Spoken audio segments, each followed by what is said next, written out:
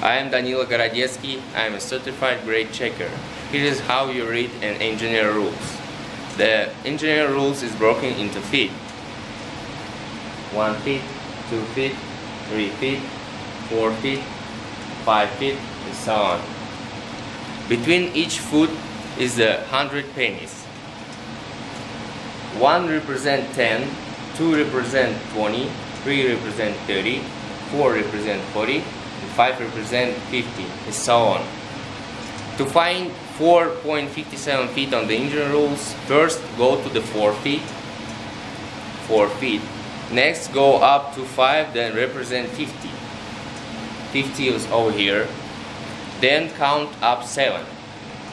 1, 2, 3, 4, 5, 6, 7.